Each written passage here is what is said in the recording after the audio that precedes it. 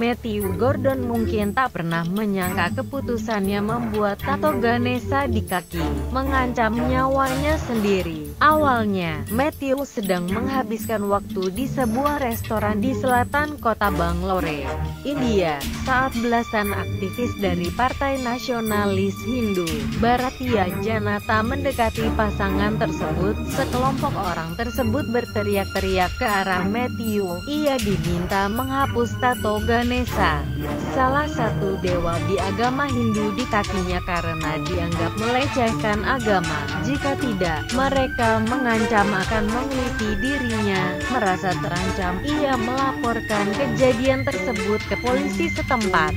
Namun alangkah kagetnya ia saat sang polisi justru menyalahkannya.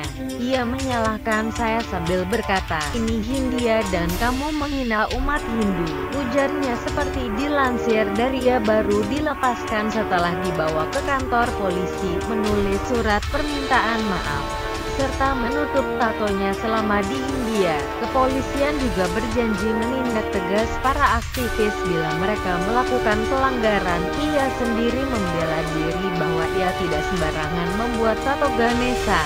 Ia telah menghabiskan 3 tahun tinggal di India dan mempelajari agama Hindu selama itu. Karenanya, tak mungkin baginya membuat tato dewa Hindu sebagai lelucon.